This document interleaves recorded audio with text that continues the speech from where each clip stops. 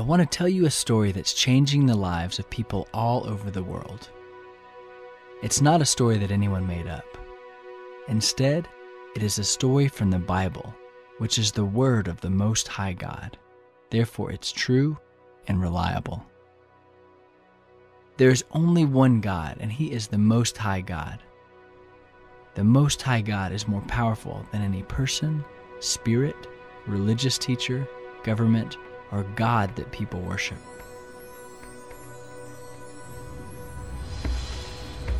He existed in the beginning before there was anything else. When God began to create things, He just spoke, and everything came to being. He created everything on earth and in heaven. He created things we cannot see, like angels. Angels are beautiful spirits who worship and serve God in heaven. God also created everything we can see: the sun, moon, stars, the earth, and all the plants and animals. Finally, He created man and woman in His own image. When God created everything, He said, "This is really good." God gave the man and woman a beautiful garden to live in. Each day they walked together and had a wonderful relationship with Him and with each other. God told them to take care of the garden and to enjoy everything. He gave them a special command. He said, "You may eat the fruit of any of the trees in the garden. There is just one tree in the middle of the garden that you may not eat from. If you eat the fruit from that tree, you will die." The man and woman's relationship with God and with each other was perfect. God created us to have this kind of relationship with Him and with each other. The man and the woman had a wonderful relationship with God and each other. However, do you remember the angels God created? One of the angels became very proud. He wanted to be like God and to have the other angels worship Him instead of God. But there is only one God to be worshipped. Therefore, God cast this disobedient angel out of heaven. We call that angel the devil. God also cast out of heaven all the other angels who followed Him. They are demons or evil spirits. One day, the devil tempted the woman to eat the fruit from the one tree that was forbidden. He asked her, "Did God really say you couldn't eat from any tree in the garden?" The woman said, "No, we may eat of any tree except from the one tree in the middle of the garden. If we eat it or touch it, we will die." But the devil told her, "You won't die, but will instead become like God." The woman listened to the devil and ate the fruit. Then she gave it to her husband, and he ate. That day, both of them sinned. Sin is any time we disobey God's commands. God is righteous and holy.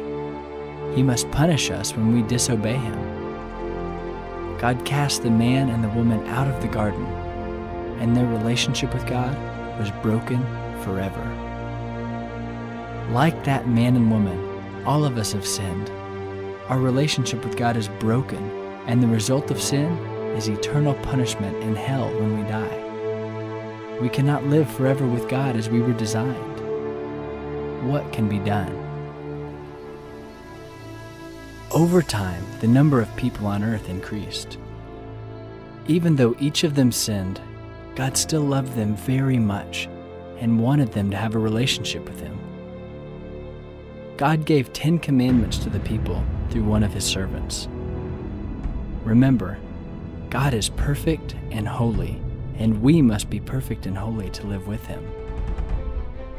The 10 commandments taught people how to live right with God and each other. Some of the commandments were, do not worship other gods or make idols. Honor your parents.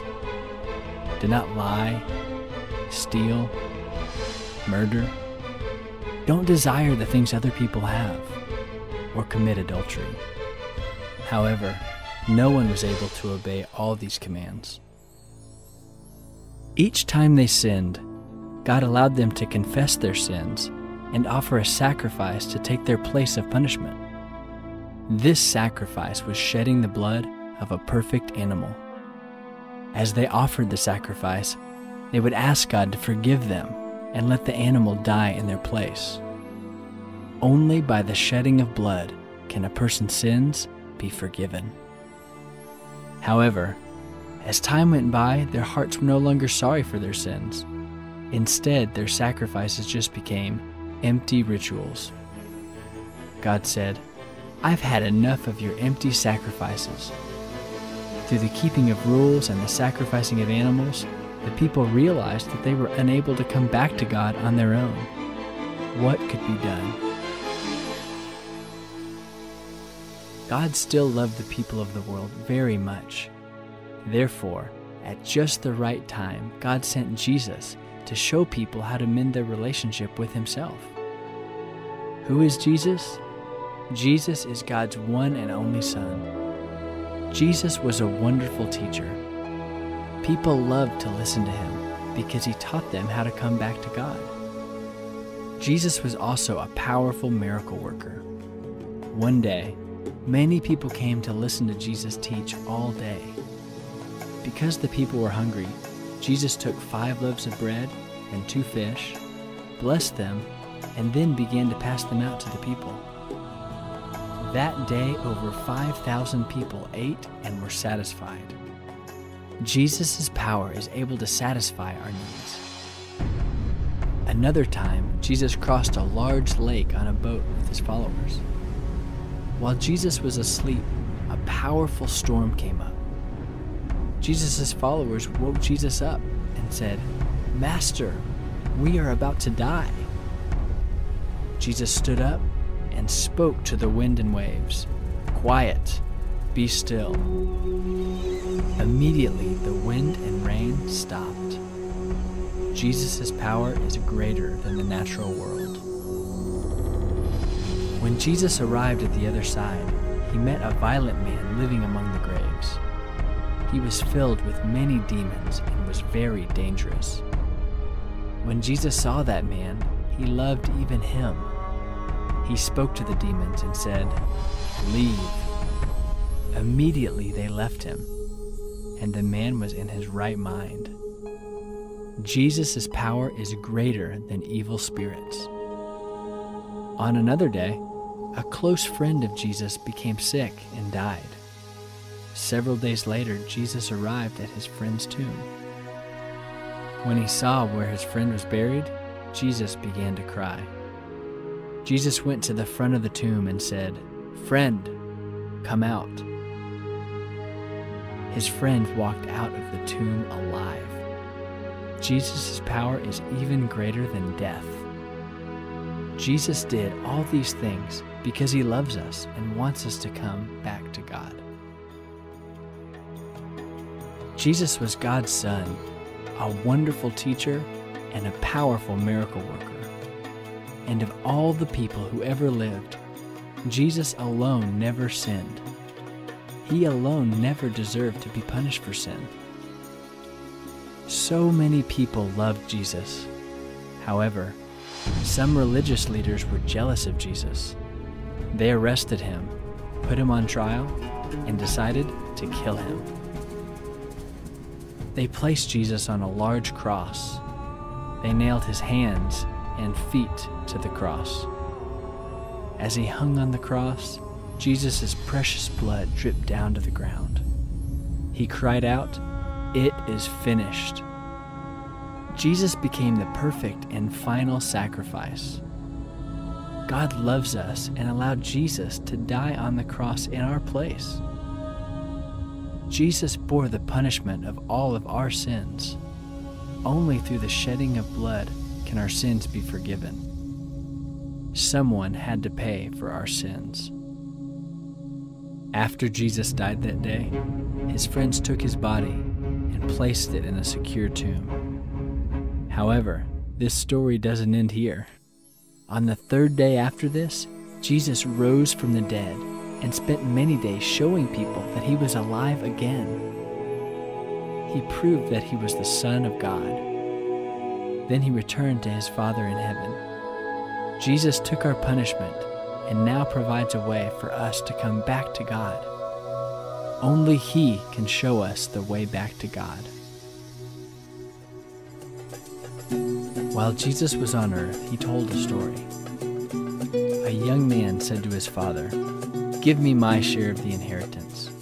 The young man set off for a distant country and there wasted his money in wild living. After he had spent everything, he hired himself out to do the lowest job, feeding pigs. One day, he came to his senses. He thought, "How many of my father's hired workers have food to spare? And here I am starving to death. I will set out and go back to my father and say to him, 'Father, I have sinned against heaven and against you. I am no longer worthy to be called your son. Please just make me like one of your hired workers.' So he got up and went to his father. But while he was still a long way off, his father saw him and was filled with compassion for him. He ran to his son, threw his arms around him and kissed him. The son said to him, 'Father, I have sinned against heaven and against you. I am no longer worthy to be called your son.' But the father said to his servant, 'Quick, bring the best robe and put it on him. Put a ring on his finger and sandals on his feet. Let's have a feast and celebrate. For this son of mine was lost and now has been found.'" All of us are like the young son. We have all sinned and left God, our Father. But like the son, we can come back to God. We all must ask forgiveness for our sins and return to God to have the life He wants us to have as His children. Jesus said, "I am the way, the truth, and the life. No one comes to the Father except through me." Would you like to let Jesus bring you back to God?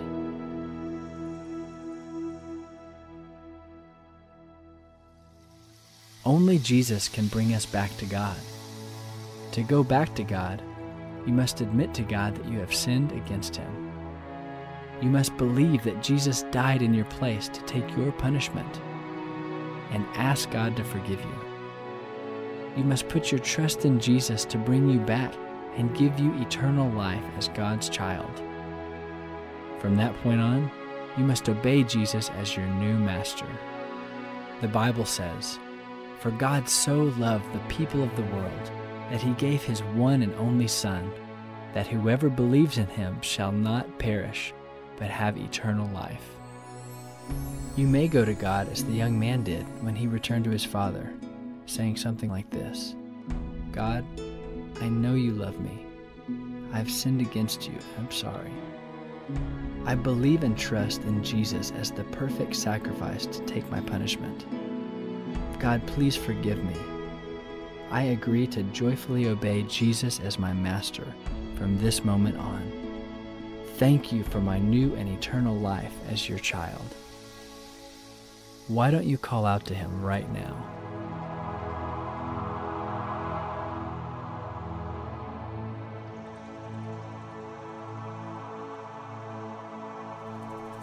If you truly called out to God, you are now God's child forever. God wants you to let others know that you are His child. God's plan is not only to bring you back to Him, but to bring back your family and friends through you, so that their relationship with God and one another can be restored. Whom do you know that needs to hear this story?